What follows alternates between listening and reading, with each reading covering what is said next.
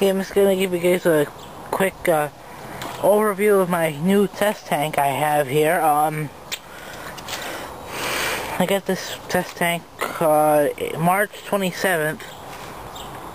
I just actually got the barrel, but I had to make the tank itself, put the wood on and stuff. But the base container is a 55-gallon plastic drum. And then what I did is I used the Sawzall to cut about half of the top off,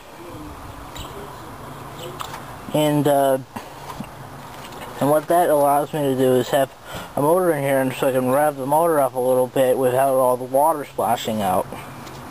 The transom board is a piece of 2x8 wood,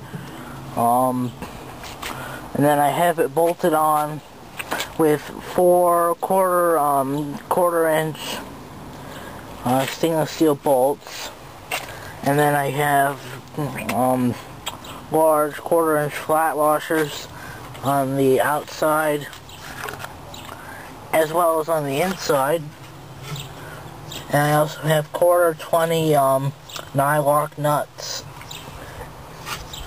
to hold everything together. I have about 45 gallons of water in it now, and that seems to be a good level for running motors at, because it will be, so you can have the pump housing underwater as well as just have enough water to run the motor in. I'm going to try to keep it filled up pretty much all year now, just so I can use less water, because normally when I would use the trash can, I'd dump it out every time and waste 30 gallons of water.